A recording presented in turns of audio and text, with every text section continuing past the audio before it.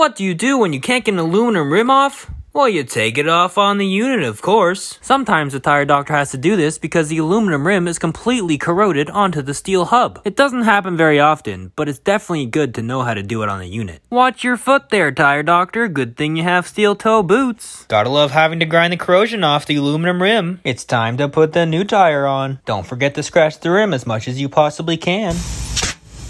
That one didn't work. Let's lube it up and try from the bottom, shall we? Like King Griplier says, oh yeah.